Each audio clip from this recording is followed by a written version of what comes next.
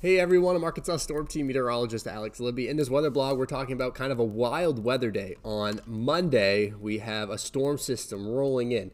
With this system, there's going to be a ton of wind energy. So there's going to be a lot of wind before the thunderstorms get here.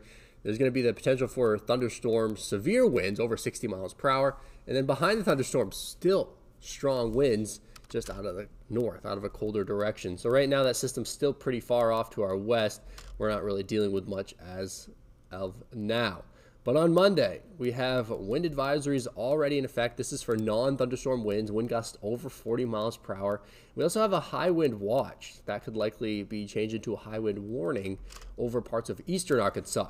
We have that severe weather risk as well. Look at that. Level 1, 2, and 3 severe thunderstorm risk in Arkansas. You can see most of the state just very low. Not too concerning for most of central and northern Arkansas, but we actually have seen an increase for that level 2 and level 3 risk over southeast parts of the state. That's where there is going to be enough storm energy to create strong enough storms to potentially produce tornadoes. That main threat is going to be south of Arkansas, but southeast parts of the state, there is that threat. The main risk, though, with the thunderstorms, within those thunderstorms, is going to be wind. Wind gusts over 60 miles per hour. That's within the thunderstorms. But I can't rule out a couple brief tornadoes over parts of southern Arkansas.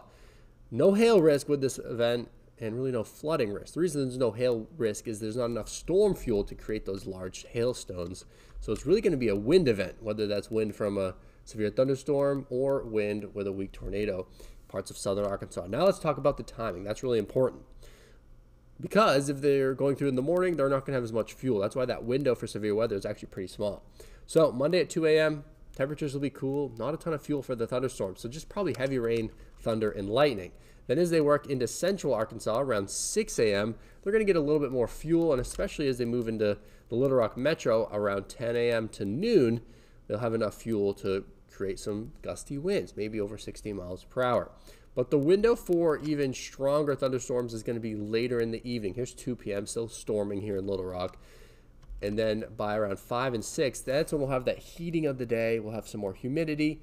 And that's where that window is for the potential for tornadoes in Louisiana, Mississippi, and maybe parts of southeast Arkansas. Again, that risk is very, very low. And they'll be out of here by around 9, 10 p.m. on Monday evening. And then we're going to see a big drop in temperatures behind it. We can also see some pretty good rain totals. Rain amounts over 2 inches possible for a big portion of the state. Again, for most of us, Little Rock, points north, the risk for severe weather is very, very low, not too concerning. But in southern Arkansas, I want you to be weather aware. If you haven't already, download that Arkansas Storm Team app.